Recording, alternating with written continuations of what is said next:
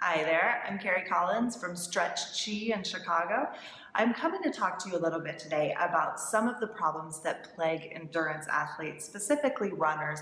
We have a ton of runners right now starting their marathon program, their marathon training, and I really want to make sure that they're healthy and working in a great way. A lot of people notice as they start to kick up their mileage that they have problems like low back pain, hip pain, IT band syndrome, Achilles pain issues. A lot of these problems are actually caused by weak hip flexors, specifically the psoas muscle group. So I'm going to talk to you a little bit about the psoas muscle today and give you some exercises to figure out if your psoas muscle is a problem and how to fix that. Really simple with a basic method that we use at Stretch Chi called Ki-Hara resistance stretching. By using Ki-Hara, you can stretch and strengthen this muscle group and not only avoid the injuries that are associated with the weak psoas muscle, but you can actually improve your pace, improve your cadence, and have a really wonderful marathon experience. This amazingly complex muscle group propels us through life every day and protects us from danger. The psoas muscle group is commonly referred to as the hip flexors. It's made up of three muscles, the psoas major, the psoas minor, and the iliacus. And together as a team, they work to lift your legs up towards your chest. They start here at the lumbar spine, work their way through to join the top of the iliacus at the top of the hips, and then come all the way down and reach through and grab the inner trochanter, which is a notch just at the top of your femur. It forms sort of a hammock. It's like a cradle for your inner organs and also holding your center of gravity, your hara. It's responsible for pulling your knees up towards your chest. It's the only muscle group that connects your legs to your spine. Now, if you've ever found yourself in a fetal position, it's your psoas that's doing that work to pull your knees in towards your chest. It rounds your spine and protects all of your vital organs and protects us when we're in danger. And we use our psoas during everyday use too, just walking and running to lift the leg with little or no effort at all. When the psoas seizes, walking, running, standing up straight, even laying down flat on your back can be excruciatingly painful. Because the psoas connects to the lumbar spine, it can cause low back pain, and in extreme cases, especially if one side's pulling a little bit more than the other, it can cause disc herniations. Now, the psoas is also connected to all sorts of other movements in the hips, so hamstrings can become an issue. And if hamstrings become an issue, the IT band becomes an issue, and the Achilles tendon becomes an issue. You can have groin injuries. All of these things can be fixed in some way or improved by strengthening and stretching the hip flexor muscle group. It is so important during your marathon training to make sure that your psoas is healthy and happy. So why is it so important to have a strong and flexible psoas muscle as an endurance athlete? As a runner, especially if you're working through marathon training, you have to make sure that the psoas is strong and flexible so that you can stay injury-free and stay out of pain, but also so that you can improve your cadence, keeping a good harmony and rhythm in your body, making sure that you feel really safe and comfortable, that your body's working in the most efficient way possible, and also that you're getting a lot of good power through your swing phase. The psoas is the active muscle that pulls you into the swing phase of your running so that you can propel forward. Let me show you how this works. When I go into a position, like I'm going to take a step forward to run, my psoas lifts my leg up, bringing me into this position, pushing my force of gravity in front of me so that I have to come down and kick my leg back. Bringing the other leg up, the psoas creates that cadence. This shifts my center of gravity forward, and as I come down to the ground in the swing, I have to kick back, propelling me even more forward. Each time that you take a step, the psoas has to lift up to make sure that you don't fall on your face, and also creates the swing phase motion that creates more power through your stride.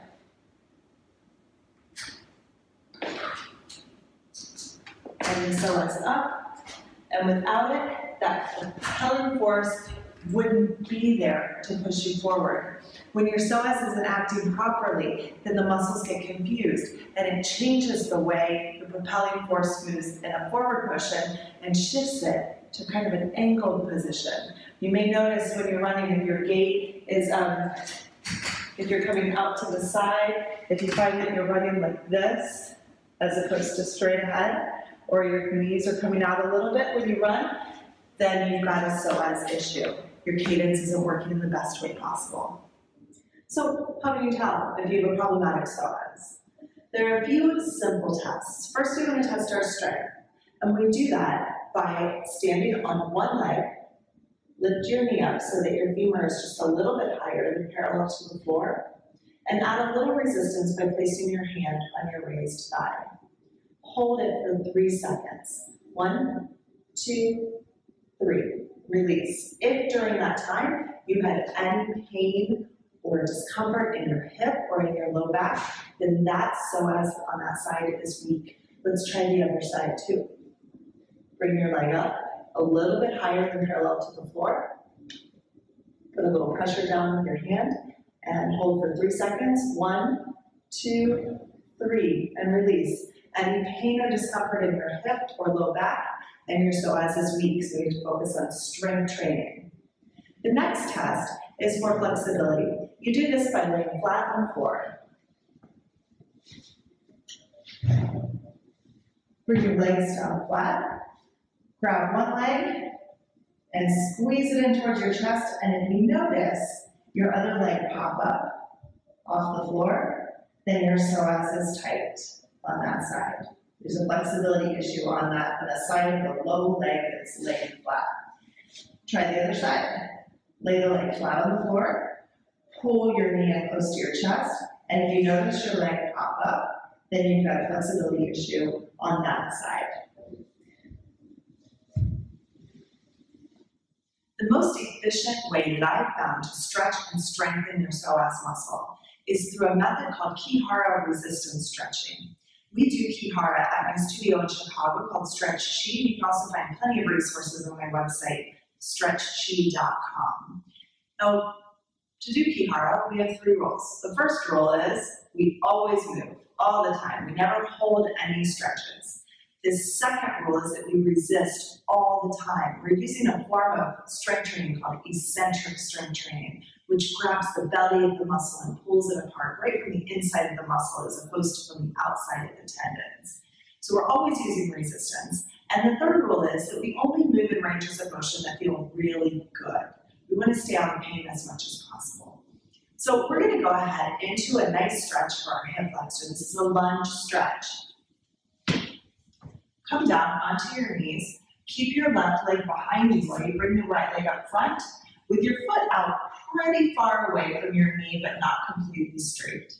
I'm going to engage the muscles in the front of my hip by trying to drag my knee in towards my chest, similar to if you were running and you pulled your knee in towards your chest this way. I'm dragging my leg forward. And you can see when I do that, my leg shifts forward just a tad. And I also have to brace with my front leg to make sure that I can stay stable. So I'm going to pull my left leg in towards my nose while I resist with my right leg, trying to pull me forward. So my leg is pulling in this way. It's a scissoring motion between the 2 legs. I'm going to hold that resistance the entire time and then start moving. I'm going to use my front leg to pull me into a stretch. And I should feel a nice stretch through the front of my left thigh. And then I'm going to use my back leg to strength train against the force of my right leg to pull me back into a curved position. So my body is turning into a C position. Then I'm going to use my front leg again to pull me back into the stretch. Still resisting with my knee by trying to pull my knee forward. And then back into strength. Use your front leg to win. And now your back leg to win. Move in the range that feels good to you, even if it's just a little bit. There shouldn't be any strain on your hip or your back. Just some stretch through the front, maybe a little bit of a burning feeling or like it's working. Some variations on this stretch are to twist, to give a little bit of rotation. So you'll twist towards the left to get a deeper stretch to the inner thigh here. And you can also try pulling your arms up to reverse that concave motion that we created in the strength training. So here I'm concave, and here I reverse into more of a convex, almost a back bend type position. So you're pulling in for strength and out for your stretch. You can choose the variation that works the best for you. Just find the tension and pull it out.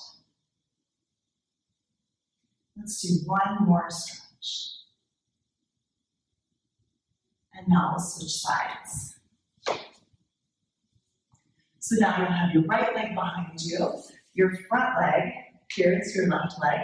You're going to bring your foot out just a little bit further than your knee so that you have somewhere to lunge into.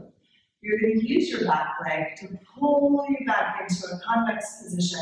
It's like I'm trying to drag my knee up and around towards my nose. Once I have that position stable, I'm going to use my left leg to pull me into the stretch. And then my back leg to pull me back. There's always resistance and always movement.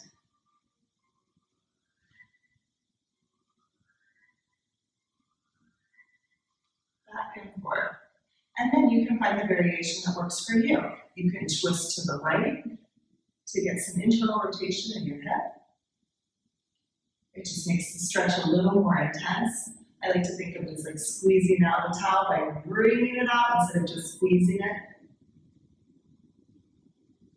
Or you can try reversing this concave motion by pulling into a convex motion, similar to a back bend. And then pulling back in to a concave position, like you're trying to recreate the fetal position. And back up to a convex position, moving in the range that feels the best for you, and finding a variation that feels best for you.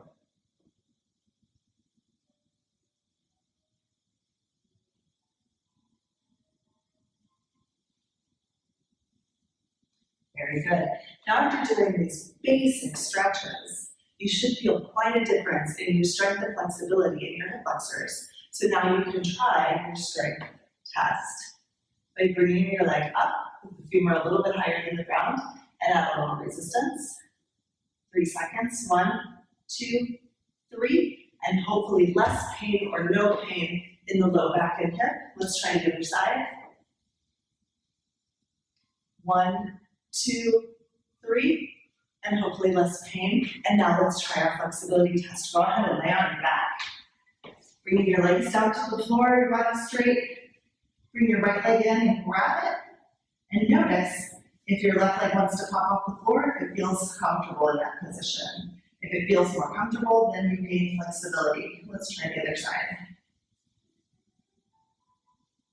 Should feel a lot easier to pull this leg in without the right leg coming up off the ground. So I hope you noticed a difference in the strength and flexibility of your psoas today. At Stretch Chi, we do a lot more than just stretch your psoas muscles. We work on the whole body and create strength and flexibility in a really fast and efficient way.